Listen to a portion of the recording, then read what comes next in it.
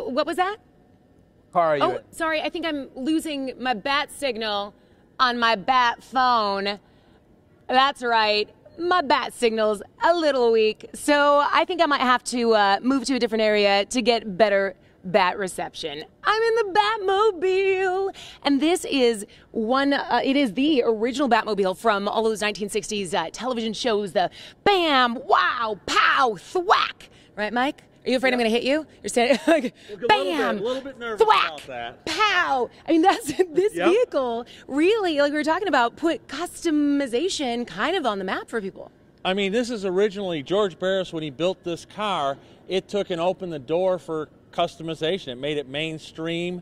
And you can look at this car, and it is very cool in the fact that you look at some of the stuff and it's futuristic. You know, it's got a little GPS on the other side. It's got a bat phone in it. Right. What else could you ask for? It's pretty neat, and the detail orientated, and when you keep in mind this was customized in the 60s, and so the things that they thought of were really fantastic. Well, and you would have to think that, because in the 60s, none of this stuff, you know, who would have thought we'd be carrying a phone around in our cars? Right, or in our pockets. Right. Really cool. And this isn't the only superstar vehicle. Of course, it's probably going to be the most popular. I bet you have big crowds around that one. But these little miniatures, these are kind of fascinating. Yeah, they were something that they created back in the 60s and early 70s just to kind of promote the sport, because they're small enough where you can move them around, and they're cool enough to where they get attention and people can look at it. Hey, look at this. We're walking over to the General Lee.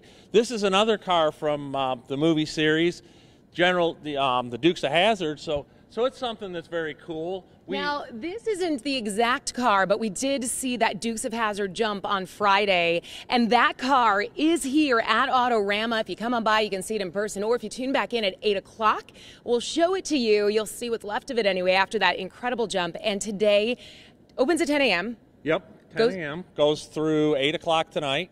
And this is our 65th anniversary for the Autorama. So in this display here, we have a bunch of cars that have taken and spanned the decades of Autorama.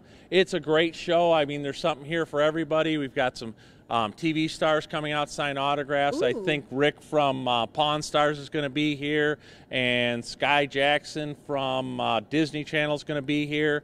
It's going to be a great show. We're wrapping it up today. It's been an awesome weekend. The jump was awesome on Friday. If you missed that, and tonight, it's a shame. That big award, the Riddler Award, is going to be awarded tonight. So you guys, a lot of reasons to come on by, check it out. Cobo Hall, the Autorama, and I don't know, maybe if I'm really polite and nice, you'll let me take that one for a jump?